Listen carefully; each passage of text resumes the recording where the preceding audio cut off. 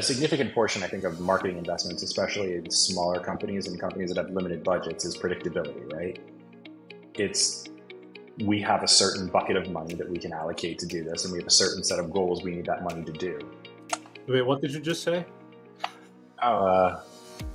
Definitely can never see myself using Optimizer ever again. Yeah. Hello and welcome to another episode of PPC Town Hall. My name is Fred Valles. I'm your host. I'm also the CEO and co-founder at Optimizer, a PPC management tool. Today we have a great guest. We have Sam Tomlinson, who is one of the deepest thinkers, I would say, in the PPC world. Whenever I have a conversation with him at a conference, he opens up my mind to things I hadn't thought about before, some really interesting data analysis. He also has some contrarian views, so he's always fun to talk with and sort of understand where he's coming from. And he takes a different perspective, I would say, than most PPC practitioners who are very marketing heavy. Sam also has a bit of a financial background, so a lot of that comes into play. So let's find out today what he's thinking about in PPC, how we can all do better. Let's talk about some of the AI that he's using, and let's get rolling with another episode of PPC Town Hall. What's your hesitance on influencer marketing? I just think a significant portion, I think, of marketing investments, especially in smaller companies and companies that have limited budgets, is predictability, right? We have a certain bucket of money that we can allocate to do this, and we have a certain set of goals we need that money to do. And when you think about influencer marketing, one of the biggest things is if it hits, yeah, great, you will likely do that. The hit rate's relatively low. There's not the predictability and the ability to forecast returns and to accurately plan a business around an influencer-centric strategy, I think is tenuous at best. And most likely for most companies, it is just non-existent. So to me, it's like, okay, great. Influencer marketing is a great supplement. It is a great appetizer, but no one goes to dinner at a fancy restaurant for the appetizers. Yeah. I mean, I had a nice birthday dinner. The appetizers were pretty good. I could have probably filled up on appetizers. You can make a nice dinner. I hear your point. So, I mean, clearly, and this is why PPC keeps winning, right? It's because it's the most measurable, it's the most accountable, and but ultimately, I think there's also a little bit of backlash. And are we spending too much focus at the bottom of the funnel? Probably. Right, and so we should be doing more branding. We should be doing more influencer, but it's hard to measure. So yeah, it makes sense. Like that's probably the last place then that you spend your money. And I guess that's your point, right? Like if you're a bigger company, then absolutely some of your budget should go towards that. But if you have, say, a $10,000, $20,000 a month budget, then it's probably wiser to just spend that where you can actually measure it, continuously optimize it. Yeah. And where you're going to where you're going to be able to reasonably forecast it, right? Like but I think the other bigger picture of this is, maybe people just aren't thinking about search broad enough. What do you mean by that? I think every time you say PPC, right, people immediately go Google paid search. That's what he's talking about. Maybe a little bit of Microsoft because, we have to pay attention to the company that has 5% market share. Sorry, all the big people who are listening to this. Love you. But, let's be real. Microsoft is a second place company. That's okay. I'm a Microsoft shareholder. I'm very wealthy for them being second place. Not really very wealthy, but I've done very well on that particular stock. Yeah, that stock has been amazing. What? Yeah, the stock has been amazing. It's been amazing, not on the back of its not on the back of search, and honestly, not on the back of Surface either. Yeah. Billions of dollars in Surface advertising for 2% market share. Microsoft is, I think the last product Microsoft probably won was Office. But they have been consistently very good across a number of different verticals. But anyway, we digress. But you're saying PPC is too narrowly defined. It's too narrow to think, right? Because to me, when you think about it, search is about two things, right? It's about answer discovery and it's about task fulfillment. Well, task fulfillment, I think, is the part that everyone's pretty clear about. We do branded search, we have product-specific search, we have et cetera, right? But there's this whole ocean of queries that people are going to different places, and search is kind of unbundling itself, right? You've got more and more people searching on YouTube now. YouTube University is a real thing, and it's a great thing. That's paid search. You get in front of people who are looking for X, Y, or Z, or have A, B, or C problem, that's paid search. TikTok is one of the most popular search engines among those under the age of 28. That's paid search, right? Amazon, #1 shopping search engine on the planet. That's paid search. Those are all paid search. They look different and they function different, but they're all paid search, right? Same thing for retail media, right? Fastest to, one of the fastest growing segments of the advertising world in terms of dollars invested year over year is retail media. That's all paid search. It looks different and functions different and seems different, but fundamentally it is paid search. And when you think about it, it's like, okay, well, maybe paid search marketers just need to think a little bigger outside of the Google box and say, well, where are people actually going? How are people getting the answers they want? And how do I participate in that in a way that's helpful to my company or my brand or my client? And so at Warschawski, your agency, how do you act on that? So, and because you said Microsoft 5% market share, I think in the US it's actually a little bit bigger. Good job, Microsoft. Give them some credit, but still, I mean, okay, I'm sorry, 8%. 8%. Okay. Oh, so oh boy. And then you got TikTok, and then you got Amazon. Amazon's fairly big, right? So especially if you're selling products. But how do you make decisions on where are you going to invest?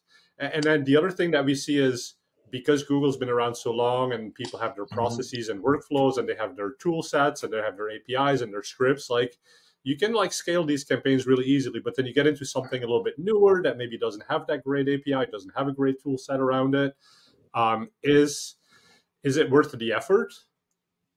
Sometimes. I mean, so I think for where we think about it, I think a big part of what we've done and a big part of what I've tried to instill in people is for a long time, paid search has been about marketing to keywords, right? We've been so obsessed with keywords, and it's like, well, behind every keyword's a person, and behind every person's doing this for a reason. No one goes to Google and searches for something out of the fun of it. You do it for a purpose. And I think if you start to, when you think about budget allocation, when you think about strategy allocation, when you think about it, is it worth it? Well, a lot of what we do starts with audience research, right? We do use, SparkToro, we use Bright Edge, we use Moz, we use Ahrefs, we use focus groups. We have data scientists that actually do run like market research studies. But fundamentally, it's got to start with people, right? It's got to start with that. And if you start there and you see like, okay, well, this is how this audience is behaving. And we, for a lot of clients, even do ongoing like pulse studies just to see how things are changing. Because you can start to see pretty clear trends like, hey, more and more people in this sector are going to this place. Okay, well, that's interesting. We might want to think about including that then. But when we talk about initial budget allocations and strategy, a lot of it's rooted in, well, where do people get information? Where are people going? Who do people trust? And what does that tell us about them? Sometimes the answer to that is do more paid search. And sometimes the answer to that is these people just really live on Instagram, so maybe we should figure that one out. And I mean, I find that fascinating because TikTok, I hear a lot of instances where the younger generation uses that as a search engine to learn how to do something, or they go on a vacation. They're like, what should I visit? Very funny example recently. We took our au pair to Hawaii with us, and we were literally 5 minutes walking from this little shopping center with a nice cafe and all of these things. And by day 5, she's like, oh, I had no idea that place was like just down the road. And I'm like, well, did you not look at Google Maps? Like, did you not research like on a map where we were? And it sort of seems like, no, they went on TikTok and they were like, I'm in this place. What is there to do? And so if it didn't exist on TikTok, then it just didn't exist. But I think of TikTok as like this consumption of a feed, right? But so it sounds like the videos live there in perpetuity. And the point of making these TikTok videos is not so much to be in the feed, but to be findable when somebody is looking for that. I think that's part of it. I mean, I have a home services client that we do TikTok ads for, and it's been amazing for younger homeowners because that's where they go for answers. That's their thing. So yeah, I think part of it is obviously you want to whatever go viral or with very low Right. probability of But that maybe win the that's the social media misconception. lottery. Yeah, but I also think that's maybe the flaw in the older way of thinking. When we think about social, we think about going viral, and like that's the purpose. But no, the purpose here is that people just do very basic searches, and you don't have Mm-hmm. to have the coolest, the water bucket challenge or anything. Like it doesn't have to be that. It just like how do you fix a leaky toilet? Yeah, I mean you could Well, get some business that's from correct. I mean, I was talking to you remember JD Prater, right, from that. Yep. Quora, and yeah. So JD and I were actually just talking, and he mentioned how he found a niche video of a guy fixing a 20-year-old HVAC system that happens to be the same HVAC system that he has, but this guy's wore a GoPro and walked through this process, and he's like, this saved me hundreds and hundreds and hundreds of dollars because I was able to watch this video of this obscure thing that's super old, Yeah. but now if I ever need anything, I know exactly where to go. Like it's a And that's the thing. So, yeah, I mean, you would do that search on Google, and if there was a great YouTube video explaining it, you'd obviously find that through Google. But correct. you wouldn't find the TikTok videos, you wouldn't find the Instagram videos. You'd have to go into those channels, into those apps to Yep. discover that. I mean, I'm really curious about this home services client. So, like, what kind of videos are these? Organic videos? Do you advertise for them? Oh, we advertise. So we're just promoting some of our. We do have organic videos that are posted, but right, it's like a window door window replacement primarily, right? So we're just posting videos about anything from how to know if it's time to replace windows and like what that process looks like, the economics behind it, because a lot of times, in many cases, if you're a younger homeowner, you may honestly have never even had to think about this, right? If you're 22, 25, 28, lifetime of Windows is supposed to be between, say, 15 and 30 years, depending on the quality. It's entirely possible that you're in your lifetime, it's never happened. So you don't even know what to do. But now obviously with the larger macroeconomic and housing situation here in the US, you might have had to buy a house that maybe didn't have updated windows. And now you're looking at it and you're like, all right, well, what do I do about this? My heating bill's out of control. I got drafts coming in, whatever it is. And now you're like, okay, what do I do about this? Enter us. Hi, here's like how you could do like a temporary fix. Here's, what this means in the long term. And here's why, if these things are happening consistently across multiple different windows, maybe you should think about getting windows replaced because, the heat loss potentially is more than what you'd pay in a loan. I mean, I'm So, kind of curious though. So, I mean, like the typical consumer, so obviously a homeowner. mhm. Uh, so I guess you're speaking to frustrations of that homeowner. You're coming at it from Yeah. the angle of like energy bills too high, drafts in your house, like pain points that Mhm. someone understands, and then bringing it back to, oh well, Yeah. it could be your windows are not Right. energy Correct. efficient enough, and then that's okay. That makes sense. Yeah. Now you're big on data and analytics, right? So how do Most you go days. about? Yeah. Mhm. So how do you go about measuring that, and how do you work with clients when they might be a little bit more of the mindset of like, oh, did this video go viral? Like, how do you bring it back to like what matters? So, I mean, for us, there's two ways we can do it, right? One is for a lot of our clients, we allocate a percentage of their spend to tests, and we agree on what those parameters look like and what those tests are. But those dollars aren't. It's you're paying to learn. So it's like, all right, let's continue to evolve our program. So like our TikTok thing has come out of our test budget, so that was easy.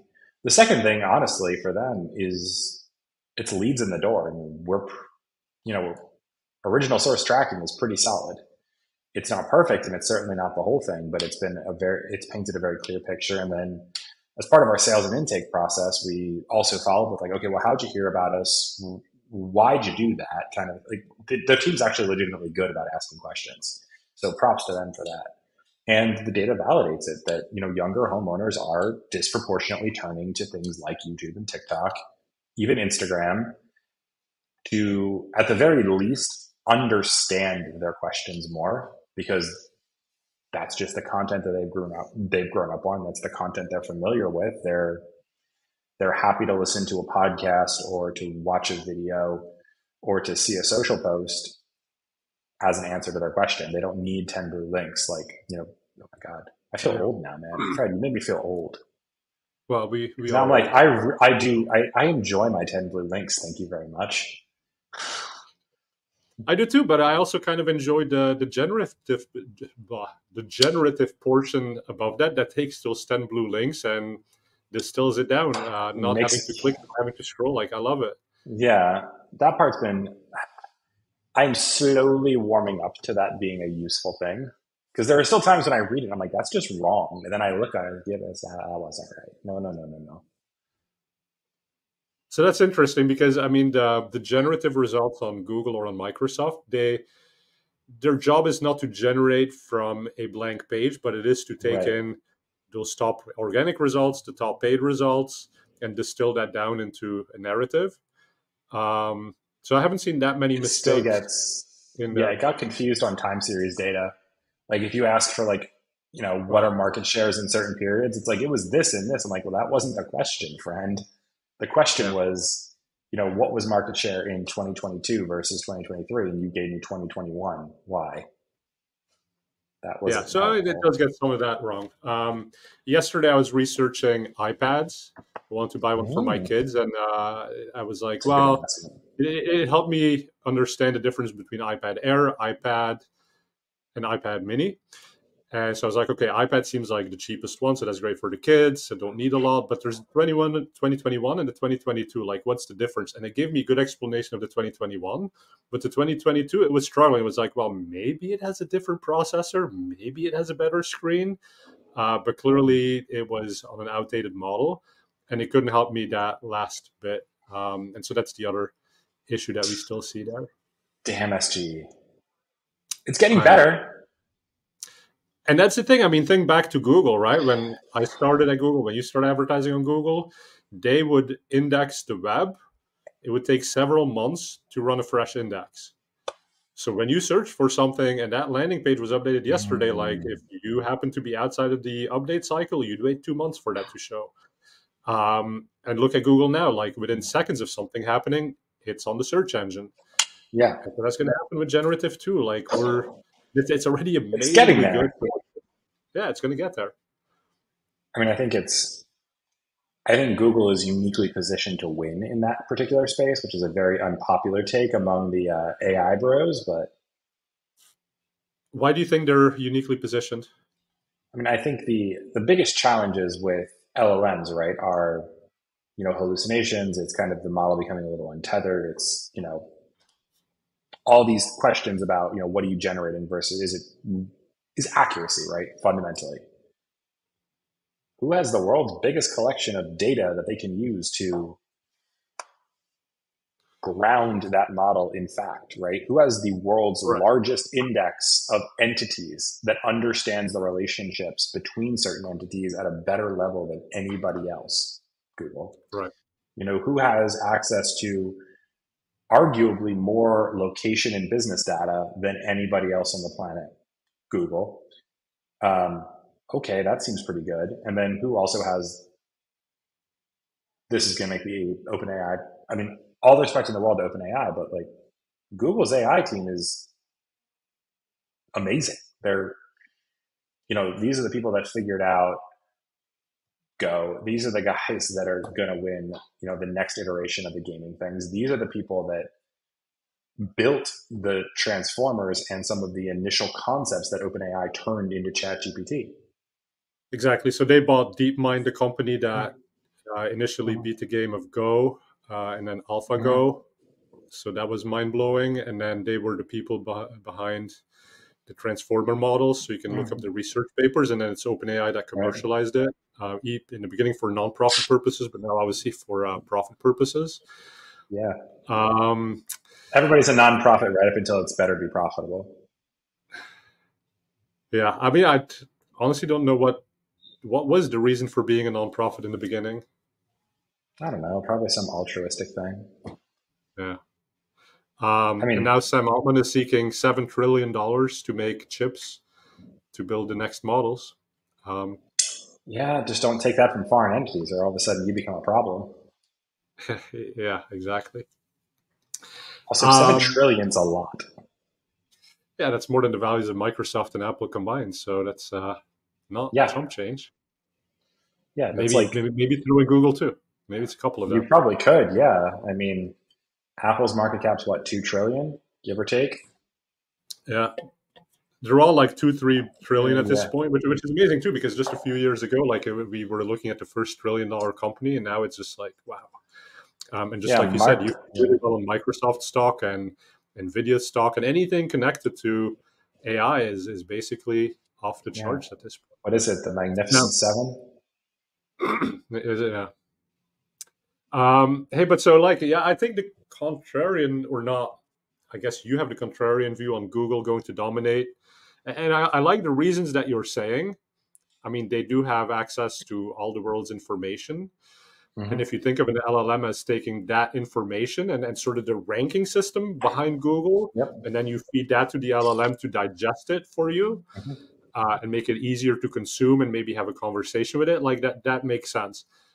But so I tried Gemini, which is their rebranding Yep. and The rebranded relaunch. Bard. Right, and that's the thing. Like, it feels like rebranded Bard as opposed to an evolution on Bard. Like I tried it, I'm Agreed. pretty disappointed. It's not great on the text. It was actually solid from like a code interpreter standpoint. It did some good stuff. Yeah, But let's talk about that. So code interpreter, right? Like, and this we had some fascinating conversations when we yeah. met in Hmm. Berlin.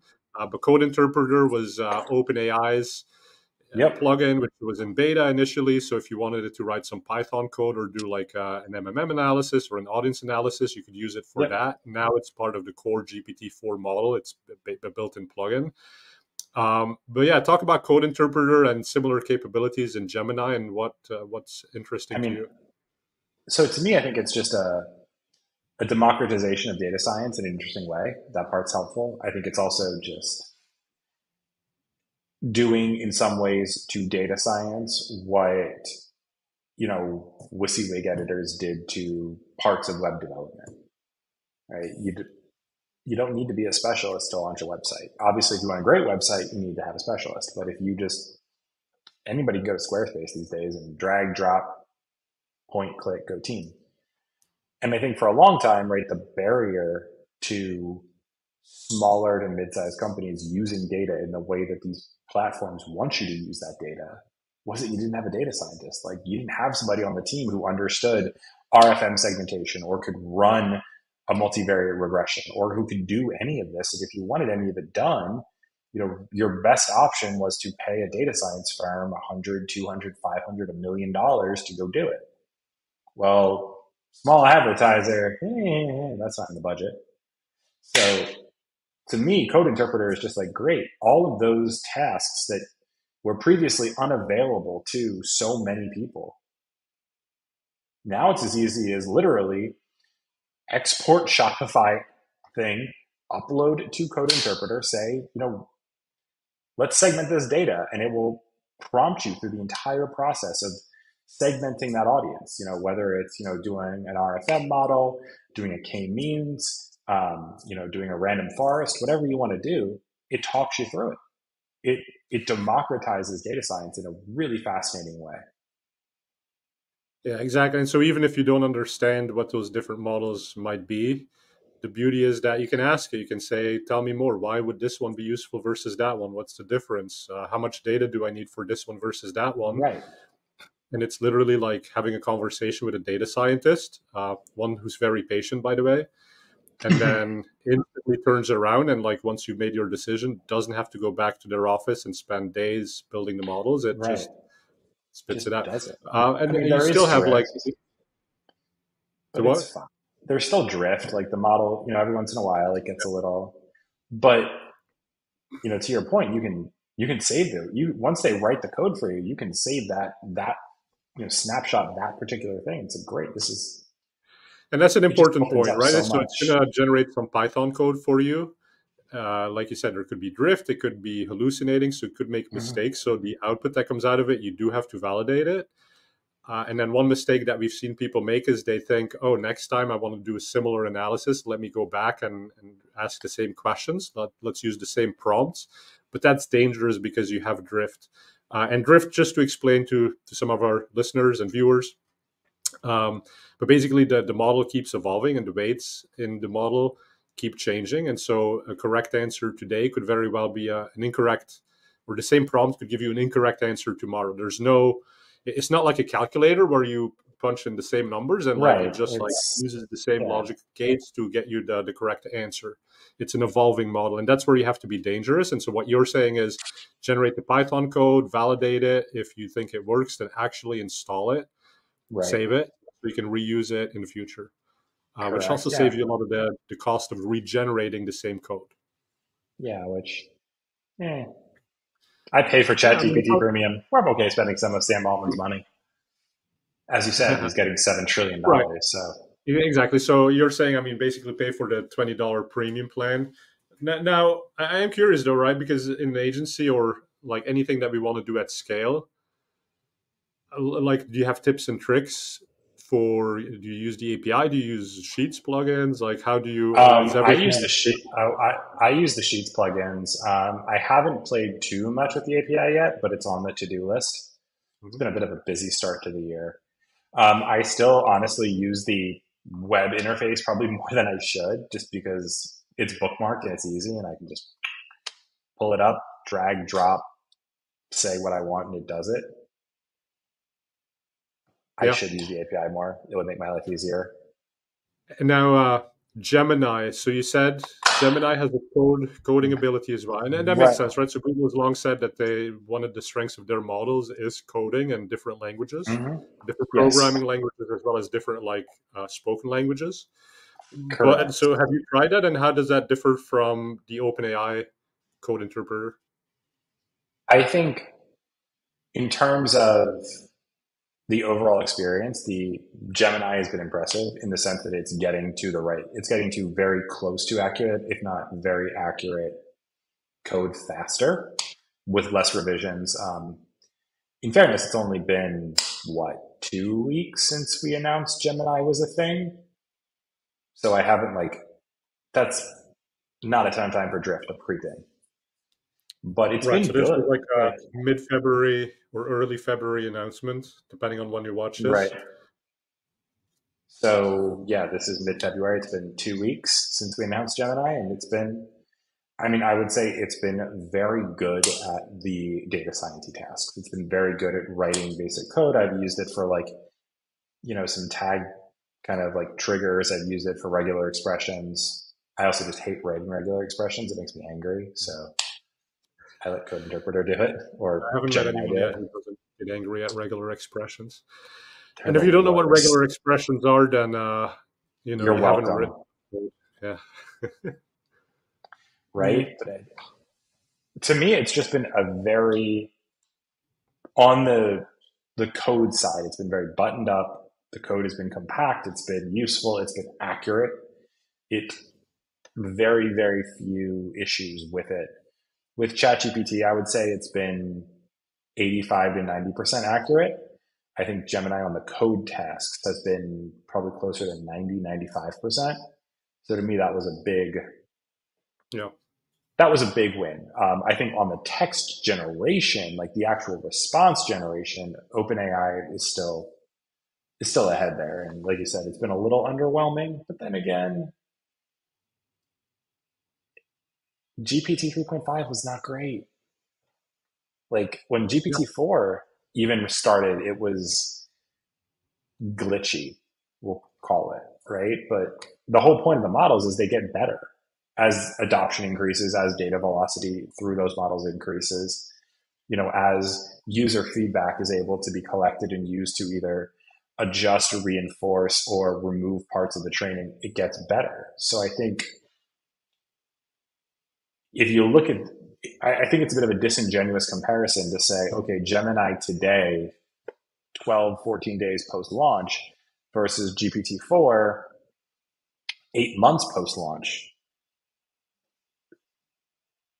It's just not a fair I know, comparison. but then also I feel like Google has had Bard for a long time, and Google, like And you no one said, used it. Google invented through Google Brain. They invented the Right. transformer.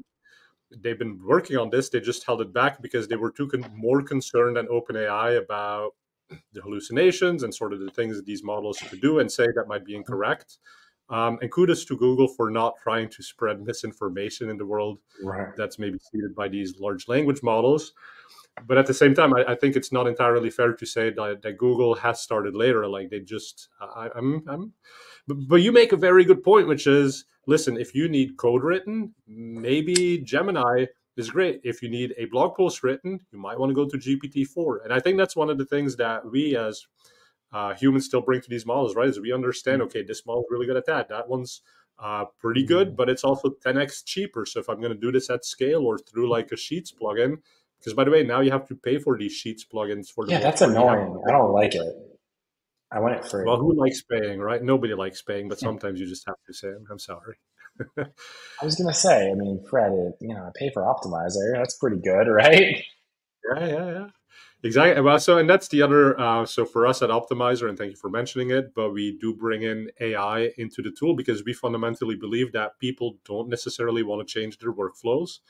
They want to keep No. working in the tools they already know, and that should have AI capabilities added. So if you need new headlines, Optimizer will suggest those to you. If you want to have a conversation about an account, you can do that through Optimizer Sidekick, which is using OpenAI's models, but it grounds it in the truth of your account. And we do a lot of the calculation to say, like, okay, by the way, a CTR, that's clicks divided by impressions. Like if you ask GPT, 80% of the time it does it correctly, and then 20% of the time it does it wrong.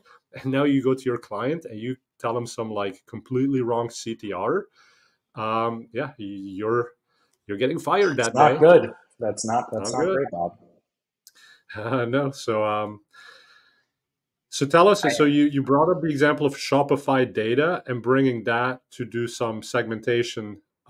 Is there a cool Yeah. example that you've done, maybe using Google Ads data directly? So something our listeners could try today.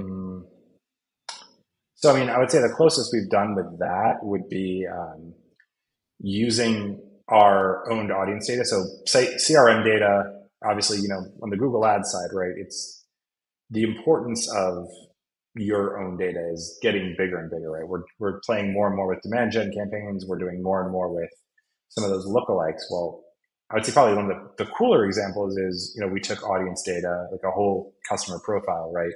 Used GPT to segment that into different buyer types, into different personas, and cluster that. And then you uploaded each of the clusters as a unique audience, which actually gave us much better performance on the lookalike segment, which was cool because obviously, lookalikes, the more homogenous the seed, the more relevant the lookalike is more likely to be, and those are quite sensitive to the initial conditions. So that was fun.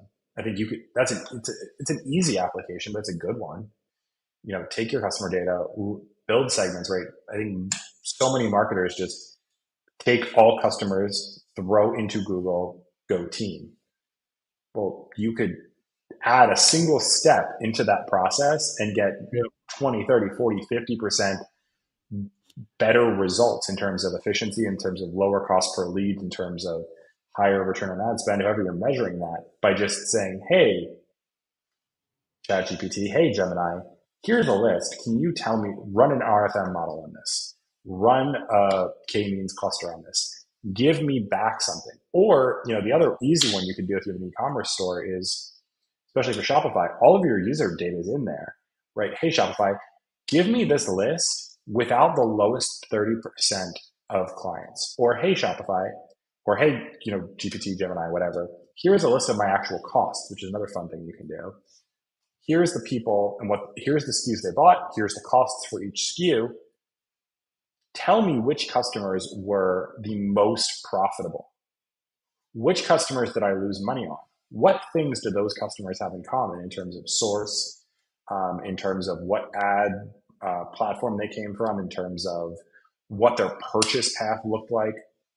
You can find a ton of insights that from like a paid search, paid social standpoint, you can then leverage pretty easily. Yeah, right? very cool. All of a sudden, and so, go ahead. Sorry. So, you talked about code interpreter, right? But just to be very clear, anyone who's using that today, you'd simply go to GPT-4, and there's a little logo for uploading a file. You upload that file. That basically starts the code interpreter ability. And then it has this little arrow at the end of the response. If you click on that, that's where you see the actual Python code. So it's not highly obvious what's happening, but that's where you'd have to click to see that it Yep. had done some code generation and actually used statistical models and actual programming to come back with an answer. And where it's always been a little bit annoying to me, and I don't know if they fixed that, so you can tell us if you know they have, but you do this analysis and now you get these segments, right? And then you're like, well, now tell me something in common, like search terms these types of people might have looked for. If that is not present in your data set, it has a hard time going from like code interpretation in Python to going back to the large language model Right. capabilities. And so sometimes you kind of have to split up that task to get it all the way to where you need it to be. Yeah, that's 100. That has not changed. It is, Okay. but that same task, right, would have taken a data scientist 3, 4, 5 hours potentially. Oh yeah, absolutely. Gemini will crank that out in 3 or 4 minutes. Well, and then to your point, people just upload their whole list and they should have done this one extra step. And I think that's where we've all just been conditioned to, like, that one extra step. That was your $500,000 data science project, or that was like waiting 5 hours for the data science. And then that's if you're lucky. Waiting 5 hours, I mean, like, give it waiting a week for that data to come back, Right. right? So that's why we didn't do it. But now it's available for $20 a month and 3 minutes of your time, like having a quick conversation, and it spits out the data in a structured format, which you can then bulk upload back into Google Ads or whatever platform you want. Exactly. And you're saying you see these amazing gains from it. So I think that's Yeah, brilliant it's stuff. been very, very promising. Obviously, we're still early on demand gen. I think that's still been hit or miss. But I love lookalike audiences. I think we're finally getting away from the broad bros. So I'm happy to see that there is kind of you can't just put everything on broad and YOLO anymore. Thank God. Yeah. Well, audiences, it's kind of a social thing, but it's in search and it Well, it's works in for a search reason, now. right? I mean, It works PPC for a looks more reason. I and more, mean, paid search looks more and more like a DSP every day.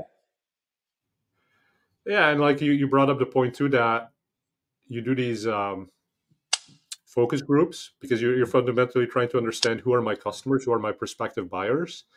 And that's a little Mhm. bit the point that over 20 years of Google Ads and being so metrics driven, like we maybe forgotten about the human element and the person on the other end of that click. And that's what you're saying. Now we can go back to that, but we can also layer that on top of AI, generative, do some really cool stuff with it. So I think that's really bringing it full circle. So yeah, I love all of that stuff. So Sam, why don't we do a couple of rapid fire questions here? Oh, goody. Let's do those. All right. So the first one, what's something you wish you would have known before you started PPC marketing?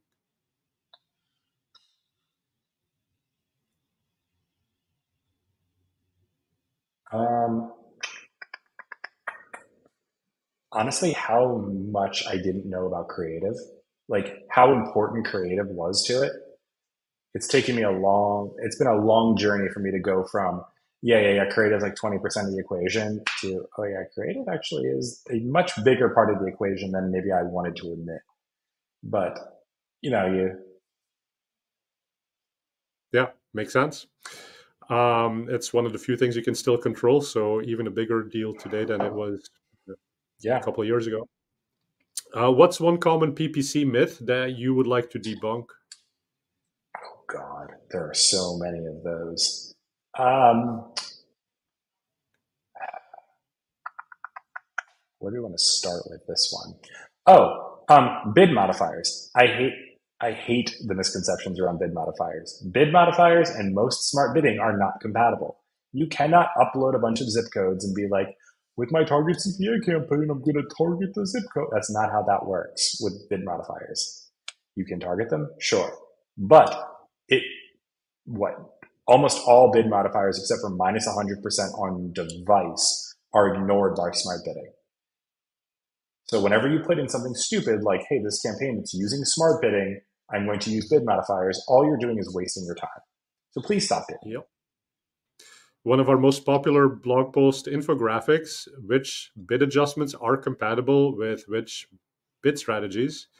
Because yeah, there's a lot of bid strategies to choose from, and like it's kind of weird which ones are compatible. But for the most part, you're right. In the modern day and age of automated bidding, these bid What modifiers is it? don't do Right. much. Yeah, that needs to go away. Um, I mean, this is going to have an obvious answer, so you're not allowed to say OpenAI or ChatGPT. But what is your favorite AI tool, and how do you use it? Uh, my favorite AI tool. It's not one of those. Um, let's see. I have one. So I use TalkNotes.io. Discovered that very Oh, recently. yeah, Do you I know it? have. I do know that. I have Otter AI, so it's just like does the same thing for my Zooms. That's been a game changer. I like that one. So to tell people a bit more about what Otter AI does, how do you It use it? just so it joins all of my meetings, all of my Zooms, and it's basically just like a virtual assistant, and it jots down. It basically just transcribes the conversation and summarizes it in bullet points and sends them to you. So if you're ever in a meeting, obviously if you're like back to back to back Zooms and there are specific details, you don't have to go back and listen to a whole recording of it. You can literally just pull this up. It tells you when a certain part of the conversation happened. You can read the actual uh, transcript, or you can go listen to that part of the conversation and just it's just a big time saver for me in the sense like I don't have to feel compelled to take notes and I don't have to worry about oh my like what was that number, where was that list, what was that file name, whatever. Yeah. And I think it's also brilliant with selective hearing, which I think we all suffer from at some level, right? So, well, you're making a face there Mm. like you don't. But I'm sure Oh, you I do. do. I 100% do, Fred. But yeah, I mean, so like to at the end of the call, it's like, oh wait, that's what the client wanted. That's what they asked me. Like that completely went in one ear and out the other because my mind was somewhere else, right? So 100%. yeah, I love Otter AI and that sort of technology. Yeah, that is a cool Um, application. what is one important skill marketers should develop to stand out in 2024 and beyond? I'm gonna say the same one I've said for a while, which is they need to understand how finance works. I think so many marketers have just grown up in an era where there was the illusion of accountability versus actual financial accountability, and we're finally getting to that point where you know the marrying of marketing and finance is finally starting to happen. I think people on the financial side are recognizing the importance of growth and how some of the metrics marketers have can be valuable. And I think some marketers, I think D2C has had to grow up a little bit faster maybe than other industries, are finally starting to say, you know what, I need to get away from ROAS. I need to get away from these click through rates and impressions and clicks.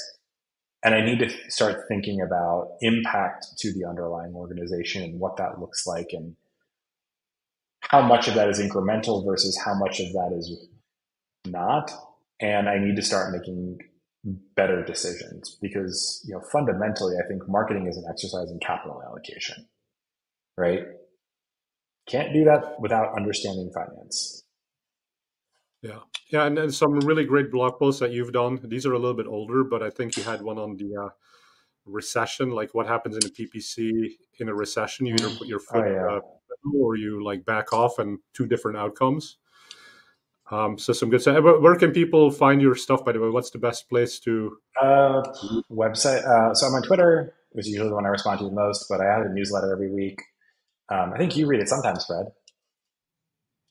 Oh, you see my open when I open it? Of course you do. Yeah, yeah, um, you're one of the circled ones, but it's okay. samtomlinson.me/newsletter. Very original, I know. We'll put that in the show notes. And then final rapid fire.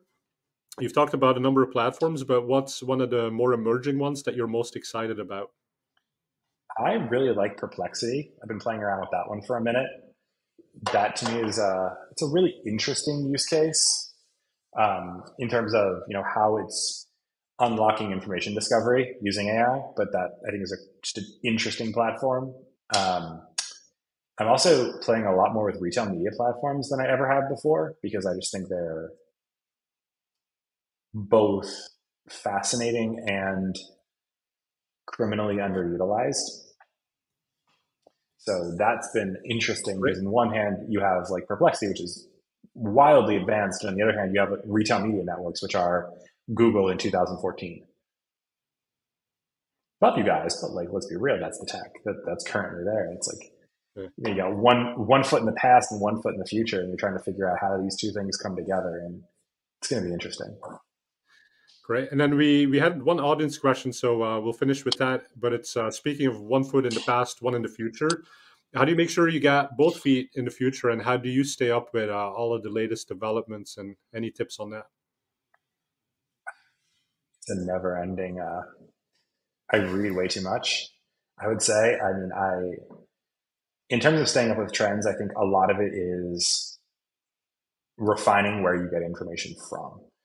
So for me, that's been a continual process of seeking out sources that maybe other people aren't looking at, and looking at sources might be outside of marketing. So if you know Benedict Evans, he writes a newsletter every week. I subscribe to that. 2 p.m., which is Webb Smith. They write something on commerce and trends. It's more big picture.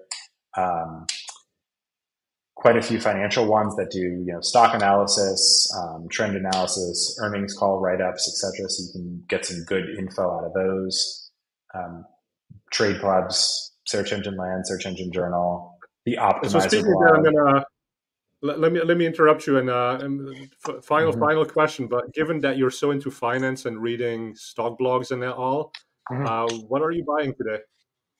What am I buying today? What did I buy today? Let me tell you. Let's find out. What did I buy this morning? See how we do. Ooh, we had a good day. That's fun. I bought some deposit, DPST, regional bank ETF, and bought some Alibaba. Love Charlie Munger. Bought Alibaba around 68, bought deposit at 68. And I still keep buying a few. Still keep leveraging into Google and Microsoft. Just dollar cost averaging myself up. But cool. At the end of the day, it's going to be what? Not financial advice.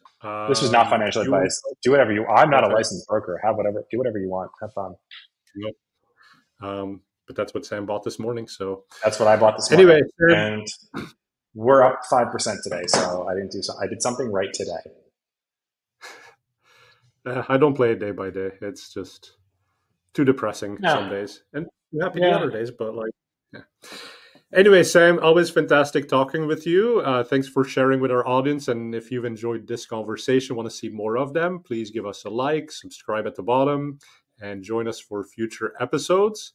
Sam Tomlinson.me. That's where you'll find his blog. You can subscribe to his newsletter.